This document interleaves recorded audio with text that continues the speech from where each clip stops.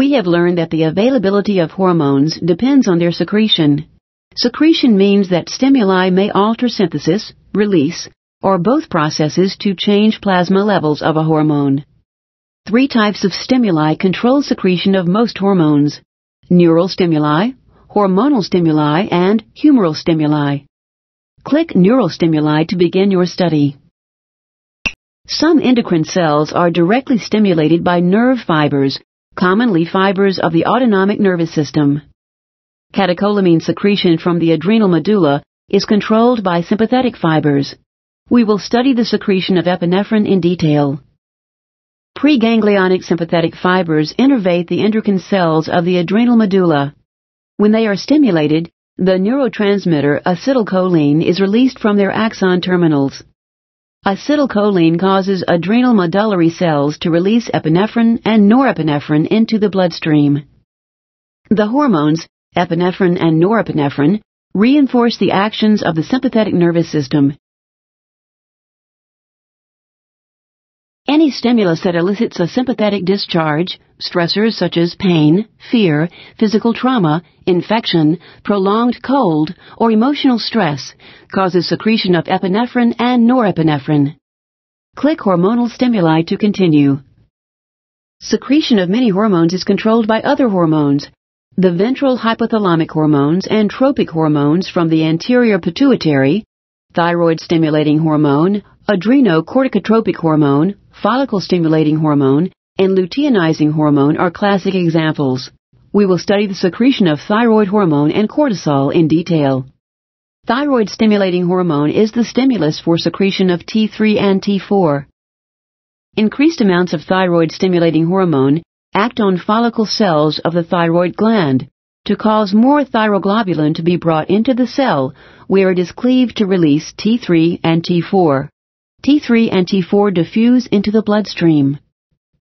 The primary mechanism for keeping blood levels of thyroid hormone relatively constant is a negative feedback loop in which free T3 and T4 in plasma inhibit secretion of thyroid-stimulating hormone.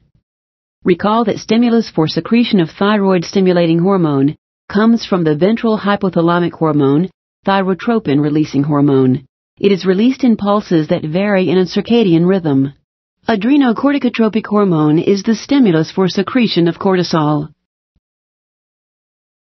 Increased amounts of adrenocorticotropic hormone act on cells of the inner adrenal cortex to cause cholesterol to enter mitochondria and synthesis of cortisol to increase.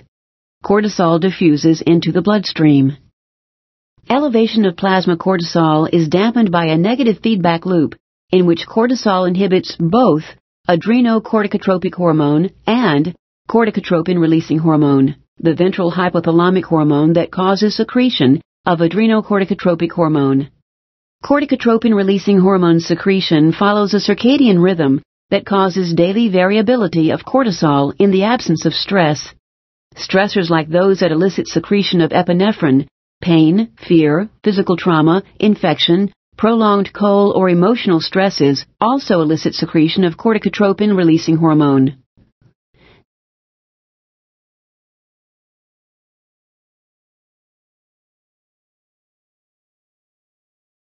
Click humoral stimuli to continue. Humoral stimuli include the concentration of ions and nutrients in plasma. The function of some hormones is to regulate these plasma variables. For example, insulin and glucagon regulate plasma glucose, parathyroid hormone and calcitonin regulate plasma calcium, and aldosterone regulates plasma potassium. The secretion of each of these hormones is controlled primarily by changes in the regulated variable. We will study the secretion of insulin in detail. The primary factor that controls secretion of insulin is plasma glucose. As plasma glucose rises after a meal, pancreatic beta cells secrete more insulin. As we have seen in our endocrine review, insulin acts on muscle, adipose, and liver cells to promote uptake of glucose and storage of fuel. This causes blood glucose levels to return to their pre-feasting values. Increasing plasma glucose levels initiate a negative feedback loop that causes glucose to return to the pre-feasting levels. This removes the stimulus for secretion of insulin. Note from your study of this page that the secretion of most hormones is controlled by negative feedback loops. They serve to keep hormone levels within a desired range. Eating a meal is the stimulus that initiates the rise in plasma glucose. Although blood glucose is the primary factor controlling insulin secretion, other factors also play a role. They include humoral factors like plasma concentrations of amino acids, hormonal factors like glucose-dependent insulinotropic peptide, GIP, and activity of the autonomic nervous system. Click on the pancreas to continue.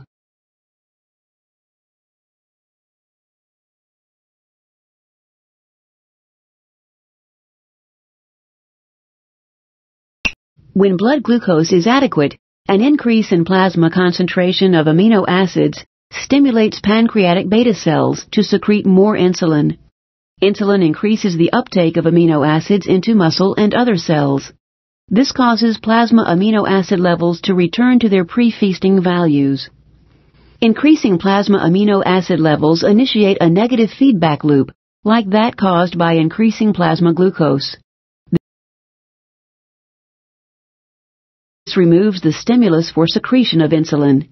Eating a meal is the stimulus that initiates the rise in plasma amino acids. The hormone glucose-dependent insulinotropic peptide, or GIP, causes secretion of insulin. Click on the pancreas to continue. As a meal is eaten, the hormone GIP is secreted from the gut and stimulates pancreatic beta cells to secrete insulin. This is a feed-forward mechanism that causes an earlier and larger secretion of insulin than would occur if glucose were the only stimulus for insulin secretion. Both parasympathetic and sympathetic fibers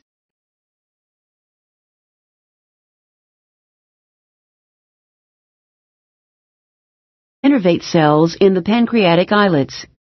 Parasympathetic activity increases insulin secretion, and sympathetic activity, or the hormone epinephrine, decreases insulin secretion. Parasympathetic fibers become active in preparation for and during eating. Like the hormone GIP, this stimulus is also a feed-forward mechanism that causes an earlier and larger secretion of insulin than would occur if glucose were the only stimulus for secretion.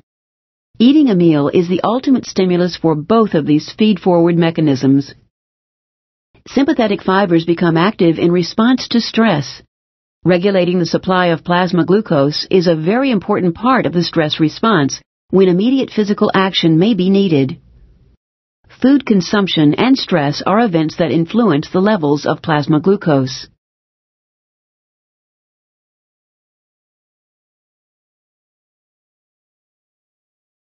Blood levels of a given hormone can vary widely over the course of a day. Normally, blood levels are determined by secretion. Hormones are not secreted at a constant rate. They are secreted in response to stimuli. We noted that cortisol and thyroid hormone are secreted in response to hypothalamic and pituitary hormones. Epinephrine is secreted in response to sympathetic stimulation, and insulin in response to plasma glucose levels. We learned that secretion of cortisol and TH are modulated by negative feedback loops that keep blood levels within a given range around a set point. Negative feedback control does not imply constant levels of a hormone.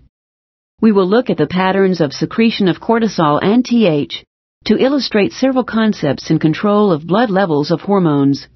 Click the cortisol secretion diagram to continue.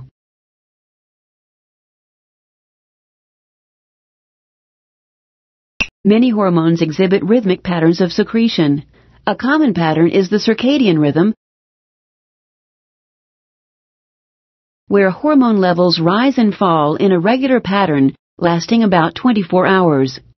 Cortisol, driven by CRH, has a built-in circadian rhythm that is synchronized with a 24-hour day by exposure to light.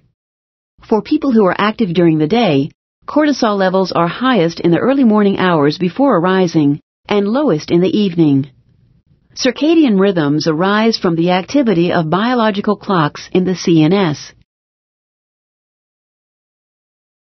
They alter set point for a hormone, and negative feedback systems maintain hormone levels around the established set points for a particular time of day. Hormonal rhythms can be shorter or longer than a day, and they serve as feed-forward mechanisms. They allow the body to anticipate changes and prepare for them. Stressful stimuli can be superimposed on this cycle to elicit additional secretion of cortisol. Such stimuli override the set point. Click Continue to proceed. Unlike cortisol, acute changes in the secretion of TH do not produce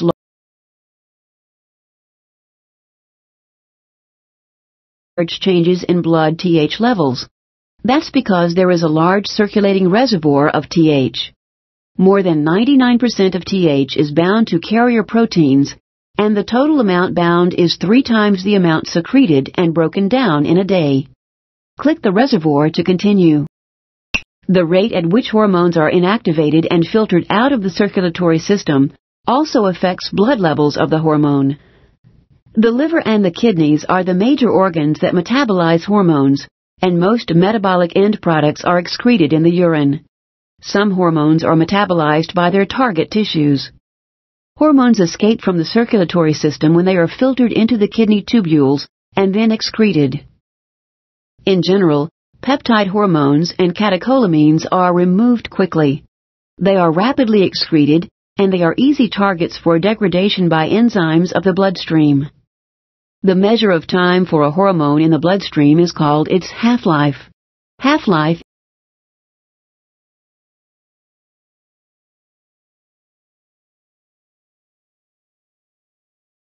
is the time it takes for the concentration of the hormone to be reduced by half. Most peptide and catecholamines have a half-life between seconds and an hour. We will look at insulin and epinephrine in detail. After insulin binds to its receptors, the complex enters the cell by receptor-mediated endocytosis. Insulin is broken down by enzymes present in liver, kidney, muscle, and other tissues. The insulin receptors can be recycled to the cell membrane. The half-life of insulin is less than 10 minutes. Epinephrine is taken up by endothelium, heart, liver, and other tissues. A single pass through a capillary bed removes 90% of circulating catecholamines. Epinephrine is broken down by enzymes, and breakdown products are excreted in the urine. The half-life of epinephrine is about 10 seconds. Click the kidney to continue. Protein-bound hormones such as thyroid hormone and the steroids are not easily excreted nor easily degraded in the bloodstream. Removal takes longer, and they remain in the bloodstream for a period of time between hours and days. We will look at TH and cortisol in detail. The thyroid hormones are broken down by stepwise removal of iodine atoms in peripheral tissues. Recall that the thyroid gland secretes 20 times more T4 than T3. However, the active form of the hormone is T3. Therefore, the first step of breakdown of T4 in the liver and kidney produces most of the active hormone T3 in the bloodstream. Other tissues, for example brain and pituitary gland, produce T3 for their own use. Breakdown continues by stepwise removal of iodine atoms. The half-life of TH is several days. Recall that cortisol is a steroid hormone. Humans cannot break down the basic ring structure of steroids. Therefore, inactivation depends on altering the molecule. The liver is the primary tissue that inactivates cortisol. As the molecule is altered, it becomes more water-soluble, and it no longer binds to its carrier protein. It can then be filtered out of the blood by the kidney and excreted. The half-life of cortisol is about 90 minutes.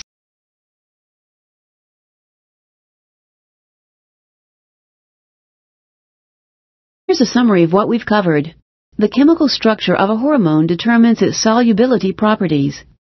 The synthesis of hormones involves shuttling precursor molecules from organelle to organelle or cytosol, often multiple times.